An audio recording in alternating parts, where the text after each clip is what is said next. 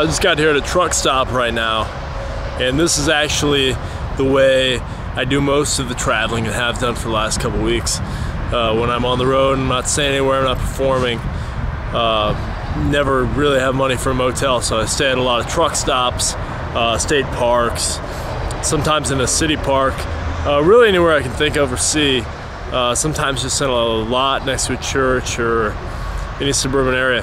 So this is here at the truck stop. I'll probably stay here tonight. It's probably close to 9 or 10. The sun has just gone down totally, and it's getting dark. It's a little chilly tonight, and there's a threat of a thunder shower, but I don't think it's gonna come. And you never want to waste money when you're just not sure about it. So, you know, if nothing else, I can always run inside. And this here is a Transamerica, which is one of the nicer truck stops. And so what's great about that is they usually have a lounge here at the Transamerica for the truckers. And usually they don't mind if you sleep there, but especially if it's raining out or really cold, then they usually never care or say anything. Got the bike, everything here, all my stuff just needs to be unpacked. And I'll probably lay it out somewhere here on the grass, maybe around that picnic table. There's a chance I might have to leave and sleep somewhere close to the cement. That sign up there, that huge one, you probably can't, you can barely see it from this angle. It has that rotating sign that says Pizza Hut right now, and it's about there because it flips to Subway. And when it does that, it makes a little bit of a noise. It's really irritating hum, so I might not sleep there. Should sort of give you a little insight onto the sleeping habits on a trip like this. And I'll wake up at sunrise and go to bed pretty soon here. Probably get about 7 hours sleep, maybe 6, just depends. I don't really know exactly how late it is. Probably around 10, and sunrise usually around 5 this time of year, and kind of near the north. So I'm banking on that, and then I have a long day, probably about 500 miles tomorrow. See, I'm parked right next to the Truckers Chapel there. There's my bike. See, most, if not all, the people here sleeping in their cars. Most of these cars here, they'll have people sleeping in them. That's just kind of the way it goes at the truck stops. And then the big rigs would be back here. They got their own lot, so they don't run over anybody. And they're all sleeping back there in their own spot. But all these places here, this guy here is, call that an escort for the oversized load. He'll usually sleep somewhere in his little truck. A lot of U-Haul guys.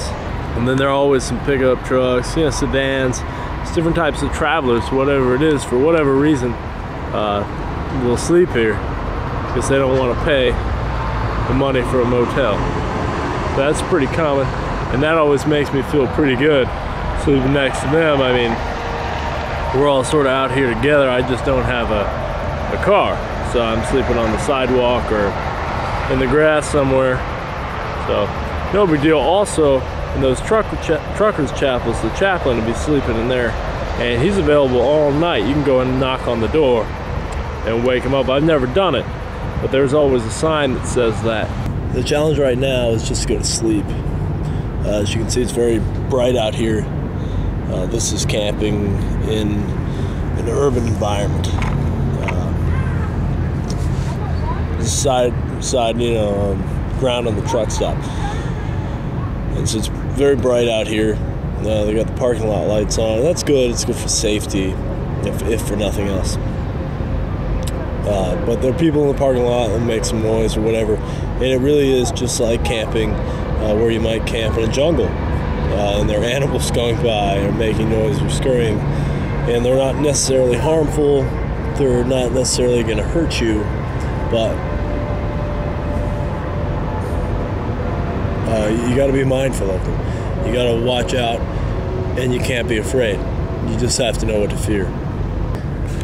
If you can kind of see it, it's a chilly night here, even in the summertime, even here in July. But yeah, keep all valuables in the sleeping bag. That way, if someone wants to take them, they'll at least have to wake me up And honestly, I'll just let them have them, but no point in putting up a fight unless it's just someone weaker than me. The thing to remember here, not to be afraid, and that I'm a dangerous man too, is the other thing. It might seem weird for some people, even people here at the truck stop who are sleeping in their cars, to see a guy sleeping in a sleeping bag on the ground. But you've got to remember that they'll probably be thinking that guy's got a reason to do it. That guy's a dangerous man. So you have to keep that in mind. They're probably more afraid of me than I am of them. And that's fine. That's my biggest advantage, because I don't have any weapons. I have a knife, but I would never use it. And that's about it. So the challenge right now is just to get some shut-eye, some restful sleep, and not to be too bothered by anything. And that is hard. You just got to do what you have to do. As you see, I have it set up here. I'll give you a little view of this. Got the bike over there. That's the end of the parking spot.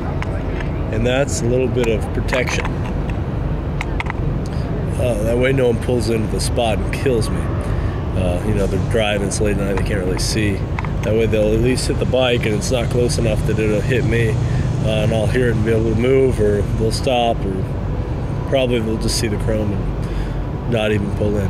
But that's the way truck stop sleeping goes. This weird urban camping that we have going on here. You'll never see this anywhere else in the world. Another day on the road, and I've been doing this now, living on the road now for over a year, and have what?